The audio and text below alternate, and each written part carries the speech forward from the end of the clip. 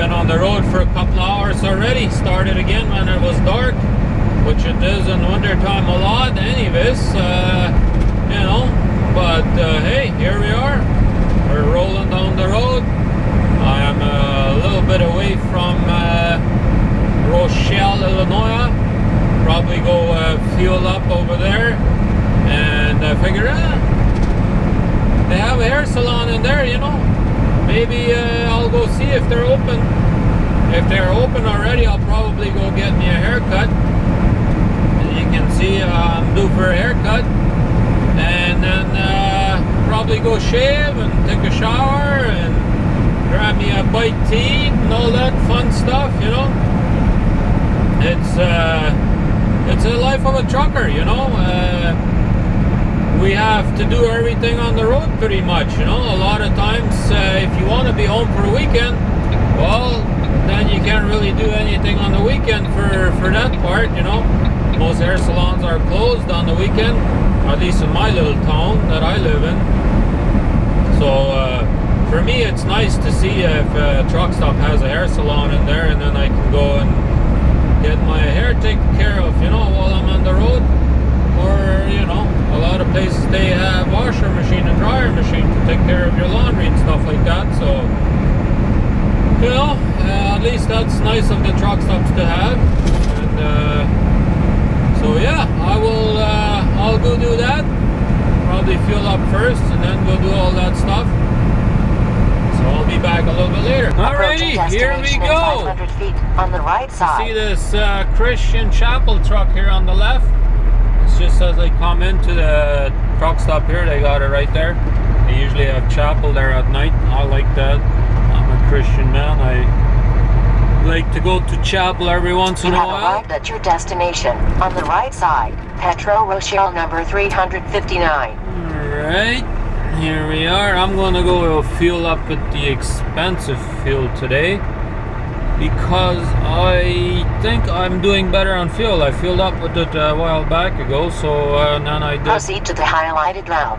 Did better on fuel mileage. So, oh crap, this pump is out of service, so I have to go back. They should have something standing in the middle here. They just got a little tiny sign there right where you slide in the cart, where it says the pump is out of service. I don't know why they couldn't put a better sign up here, but oh well, I guess we'll just have to wait for another pump to clear or something like that, and that way I can go fuel up.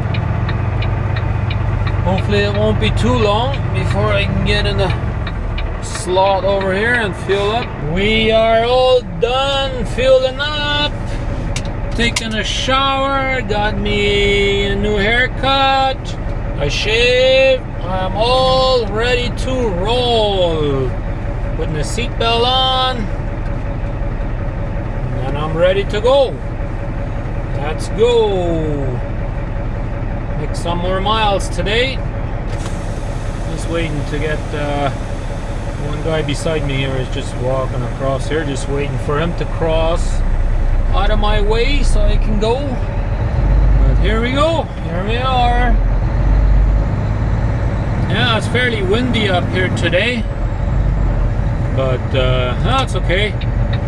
It's blowing out of the west, which I'm going sort of south-southeast, so that doesn't seem to bother me too much, you know. But alright, I guess we'll go. This guy is letting me go, so that way turn left on get out of here, and then turn left at 600 feet.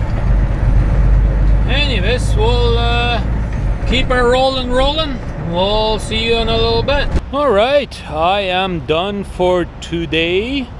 Had a pretty good day of driving today. As you can see over there, I got the TA up there. I got the Flying J. I am at the Flying J truck stop right now, and I'm calling it a day. I got only about 540 miles to go tomorrow, and then I'll be at my delivery place. But hey, that's not a bad day's worth of driving.